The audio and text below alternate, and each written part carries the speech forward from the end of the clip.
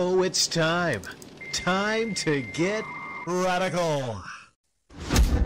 Viewer discretion is advised.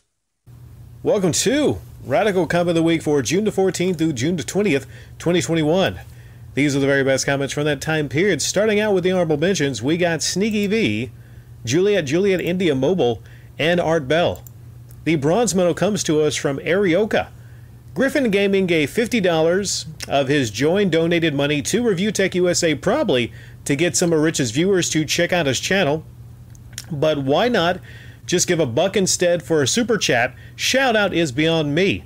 If every content creator who received donations showed proof of how they're spending the money given to improve their channels, and also if the money people invested on them had some financial return after time, as in the stock market, or received a tangible product in return, as in exchanging money for purchasing goods, that would be a fair deal for both creators and viewers who pay for a membership.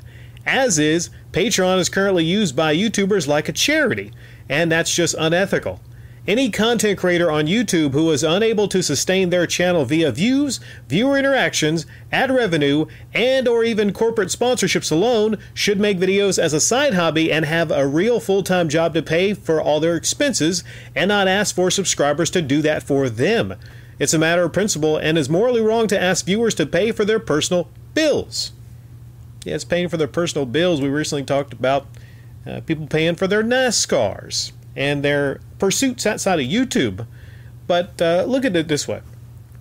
As in the donation of Griffin Gaming of $50 to Review Tech USA, it's very stupid, and you bring up a good point, how he could have donated $1. I think that's the minimum. He could have donated $1 if it was about just kind of getting his name out there. But we're talking $1 times $50. $50. And we don't let this motherfucker off the hook. I'm not letting this motherfucker off the hook. I mean, why should we? Of all the things to spend money on, I can't believe, and I can't believe that upload even got any downvotes. I can't even believe it. I cannot fathom the fact. I mean, give me Griffin Gaming's biggest defender. Right now. Put him right here. Come on down, Griffin Gaming's biggest defender. Sit here and try to explain to me how your guy, who once criticized Review Tech USA, and there's a lot of things to criticize for good reason, years ago, is now handing him $50. What's the best thing they're going to say? Probably, well, I mean, it's not even his money, you know, it's other people's money. Oh, okay. Oh, so it's the other people's money donating to him, right? Well, then wait a second. Then you got to admit then if you're Griffin Gaming, you're taking those donations. Supposedly that should be helping you and your channel, and you're helping other channels. You're helping Review Tech USA. So maybe Griffin Gaming should update on his Patreon. I'm going to take your money and give it to Review Tech USA. Thank you, Arioka. Moving on to the silver medal. Silver medal comes to us from Martyville. Rick, the first fight against the first non-filler and non-movie rehash major villain fight in Boruto has been animated. It's with Naruto and Sasuke fighting the boss of the last antagonist of Naruto. If you want to watch a fight, you can look up Naruto and Sasuke versus Jigen. If for some context, they are fighting in another dimension because the antagonist teleported Naruto away to avoid getting into a fight, but forced the fight at the end with Sasuke, who can also move through dimensions, appeared.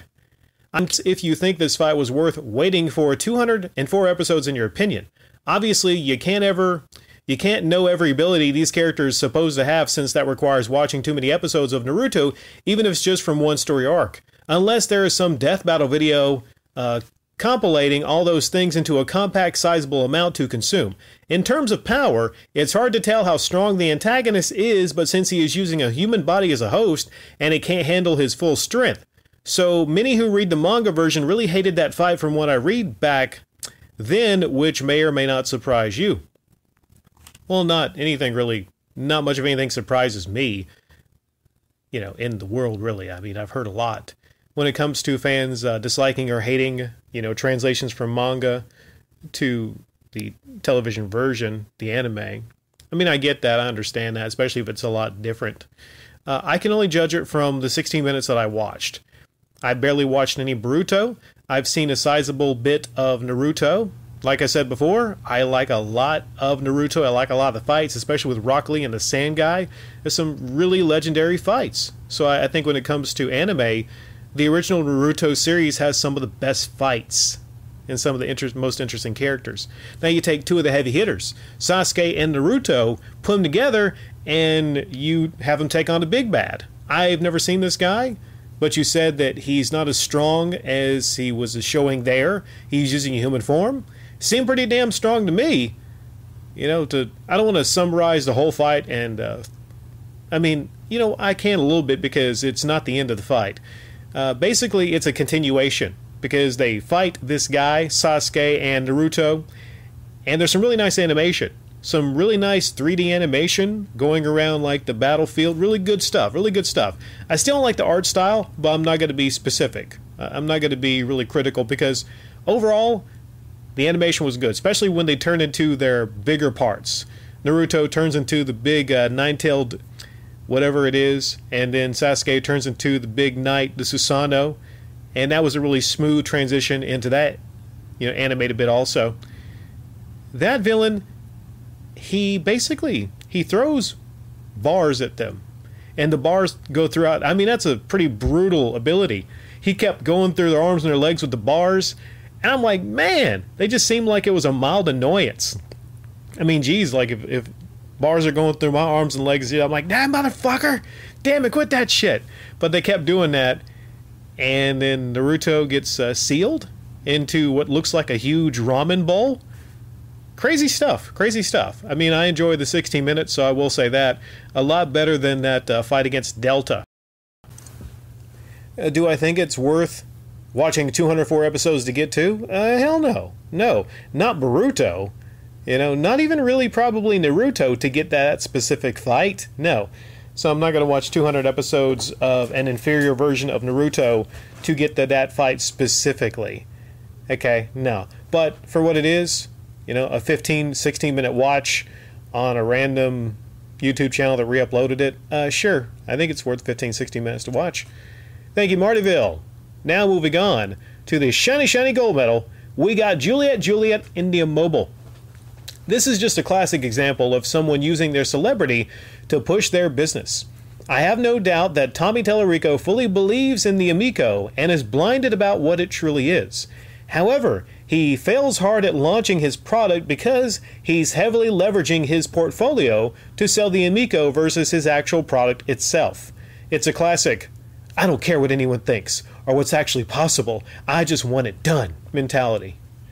I'm sure a few folks have gotten to him, and that's why he's mentioning things like physical games, but in his vision of the Amico, he can't see it working.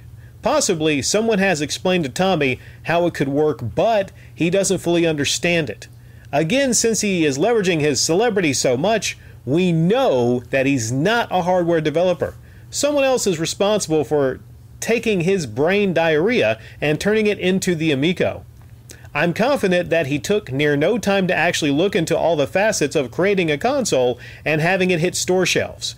I'm confident that he knew enough people willing to help him, so he took that route, and that's why we're here today. I won't be buying an Amico because of this, and that crappy mobile game can be played. The crappy mobile games can be played on my phone without the lag. But damn those sweet RGB lights, right?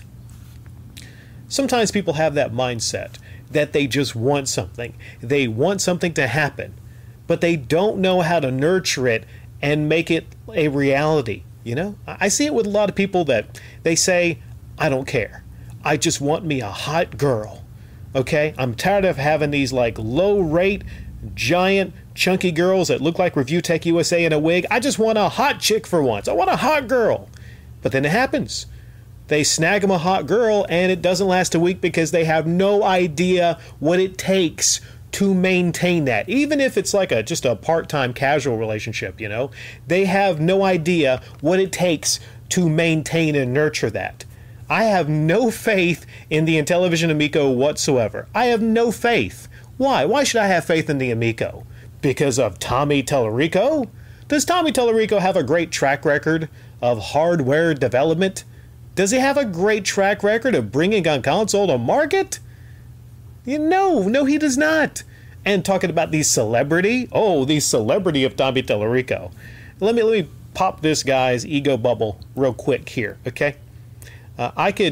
Anyone can do this. Go out into the world and ask 100 people what they think of Tommy Tallarico or the Intellivision Amico. I just asked somebody and they thought, what? What's an Amico? Most people will look at you confused. But if you ask them what a mobile phone game is, they'll say, oh, yeah. If you show them footage from an Amico, the conference, they'll look at it and say like, oh, okay, that's a mobile phone game. That's a problem. You're releasing a console in 2021 or 2022 or whenever it comes out. Have an Amico delay. There might be another delay. You know, the delays too also, they show me no confidence. No confidence whatsoever. Oh, the chip shortage. Right? Like that's the only reason behind it. I have no faith. I have zero faith in the Intellivision Amico.